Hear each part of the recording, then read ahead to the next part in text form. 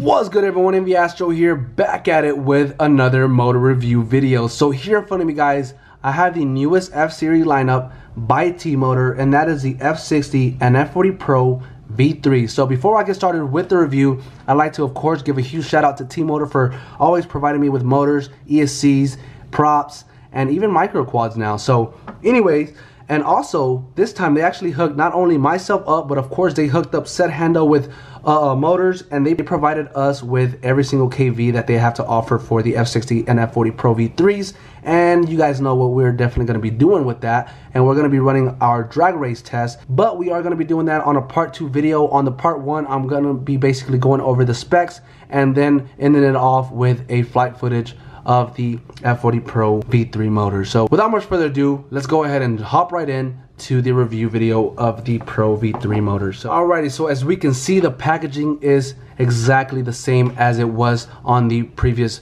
V2 version. The main difference here is that it did change up here a little bit due to the fact that I don't know if I like this so much, but they only have one color available this time around. Unlike the Pro V2 versions, they had the green ones, they had the gray ones, and then they had those red available. This time, at least for the release, they're only going to be keeping it with that gunmetal gray that we had on the Pro V2s. But anyways, I already went ahead and opened this bad boy up, so I'll go ahead and show you guys what they actually come with. And here we go. I have them right here, right next to me. So this here on my left is the F60 Pro, and this here on my right is the F40 Pro. And this is basically what they come with here. They come with their nice little prop nuts, screws, and screws for the bottom. And then we have some small little Tmotor stickers that they also provide too, but I'm not a huge fan because I don't care too much about stickers. But anyways, that is what they come with. But let's go ahead and jump into what you guys are really here for, and that is to look at the F60 Pro V3s and the F40 Pro V3 versions here. So I'm gonna go ahead and be quiet here and just let you guys observe the motor here just for a little bit there.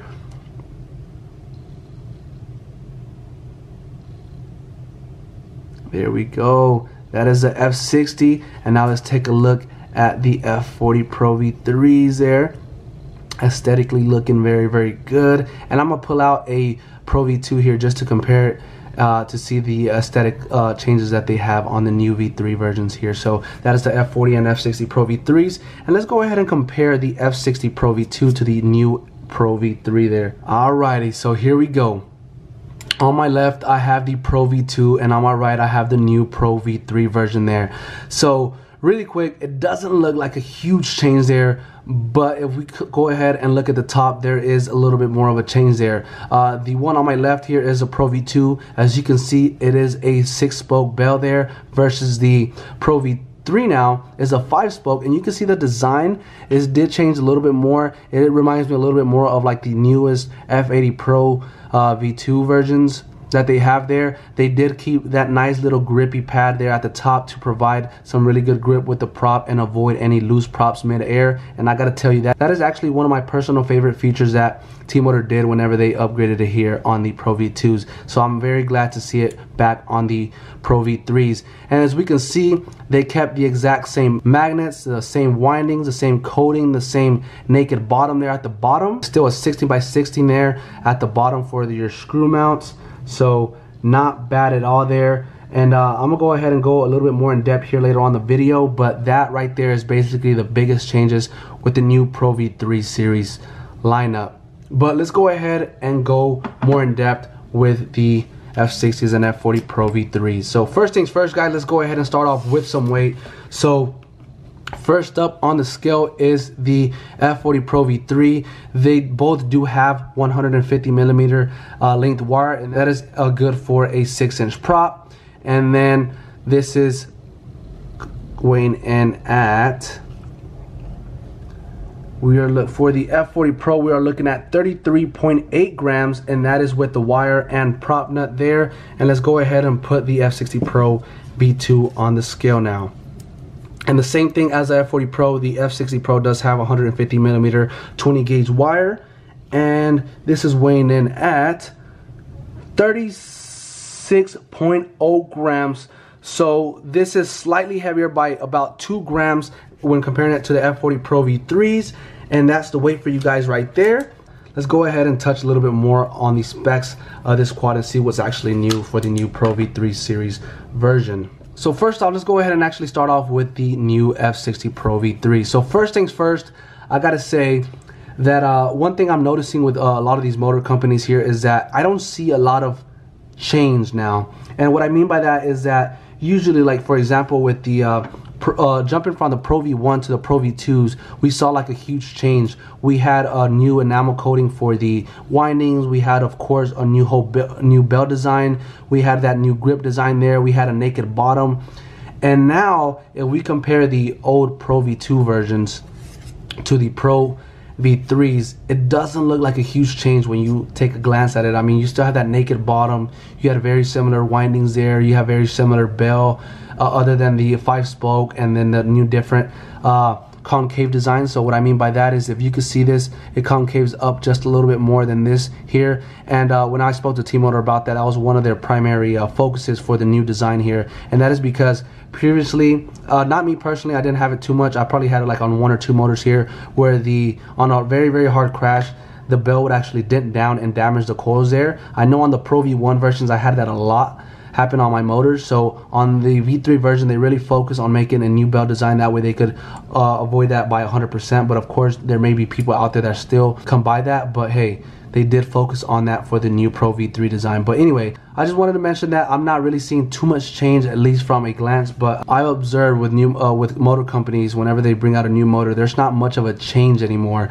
There's very minor changes, and it reminds me a lot about phones as well. Like whenever Apple updates their iPhone 10 to an iPhone 10s and stuff, there's those very minor changes that may make that motor a little bit better for some of those pilots. But anyways, let's go ahead and jump into more of the specs of the motor. So first off, let's go ahead and basically start off with the biggest change here. I know the F series family seems to be a little bit hard to understand as far as the size, because they do have an F60 and then they have the F40 and then they have an F80, but F60s previously were a 2207 size motor. And Tmotor, whenever I asked them what size this was, they didn't really want me to say it on my video, but I convinced them for me to mention it, just due to the fact that I thought it was fair for people that are going to be buying this motor to know what size this is. But the reason they wanted to keep that basically classified or not have me say it on the video was so competitors won't copy them or anything like that. But anyway, the new F60, this is where they kind of changed it up a little bit. Previously, like I said, it was a 2207 size motor, but now it is a 2207.5 size motor. And as well as the F40 Pro, previously it was a 2306 size motor, but now it is a 2306.5 size motor. And as far as the price goes, they both will be priced at $26.99, so a little bit more on the expensive side. We are going to be looking at $26.99 for the new Pro V3 series motors. And as far as the windings and magnets for both of the motors, they are both the N52 arc magnets there, and the same thing as the Pro V2s. They have that nice enamel coating, which increases them to about 30% in heat resistance. And I gotta say, from my experience with the Pro V2s, I gotta say that I think I burned up like a total of about 2, no more than 3 for sure. So I could definitely say that when comparing the enamel coating from the Pro V1s to now the Pro V2s and 3s, I could definitely say that there is definitely an increase. So I do give that a thumbs up, and I like that Tmotor kept that on this. Oh, another one of my personal favorite features that they kept with the V3 motors is, let's get that to focus there a little bit, is the nice little sticky grip here. And that right there is basically for your prop.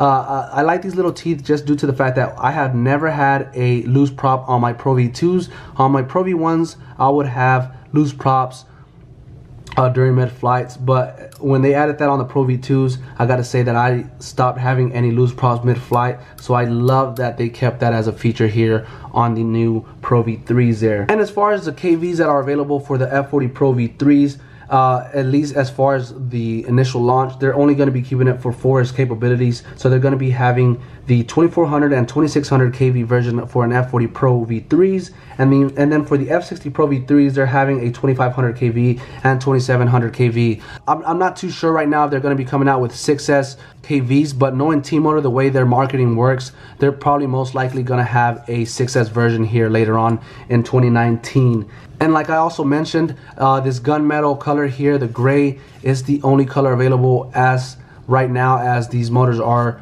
initial for the launch. In my opinion, I don't like that too much, due to the fact that whenever we first received the Pro V2s, they had 3 available colors on launch day. They had the red color, they had a green color, and then they had the gunmetal color. So I don't like that they only kept it with 1 color, but hey, I guess they're going to be using the more color versions for possibly the 6S KV versions there.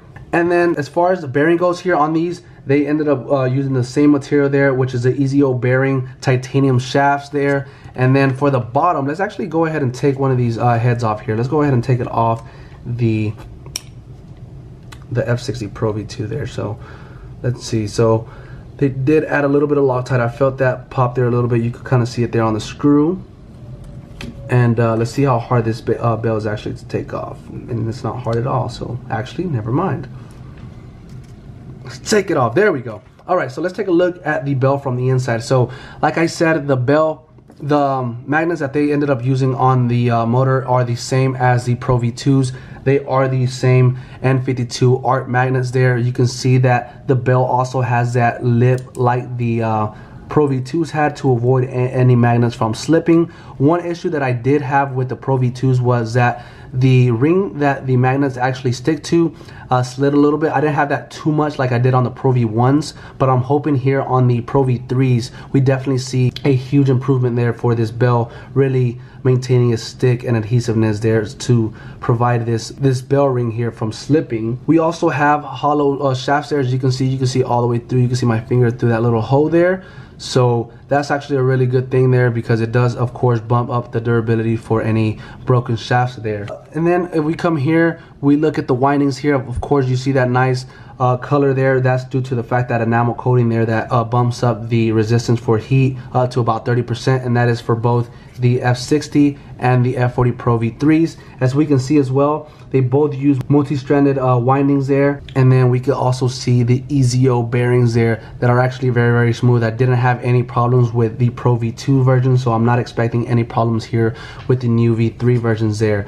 And let's actually go ahead and put the screw back on there and see if it's very similar to the one on the Pro V2s, where if we were tightening it up too much, it would not spin. And just for you guys' purposes, this is a 1.5 millimeter size screw for those people that are curious to know which size Allen wrench they'll use. So there we go. So that little washer there does provide you to torque it down all the way without having to worry about it spinning or not. So that's a pretty good addition there. And one last thing that they did add to the F60s and F40 Pros is that the top end, they did increase it a little bit more. The top end thrust now for the F60 Pros is about 10% better, and then for the F40 Pro V3s is about 6% better than the previous Pro V2 F40s. And with that being said, guys, that concludes the specs of the new F60s and F40 Pros V3s by Tmotor. Hope you guys enjoyed this video. If I missed anything, I'm gonna go ahead and add some more info here on the screen for you guys, for those people that either missed anything or I missed anything.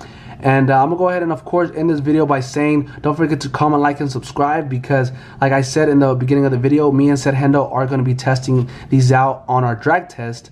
That way we could get some numbers and compare them to other motors that we have tested. But without much further ado, guys, hope you guys enjoyed this flight footage coming up, and peace out.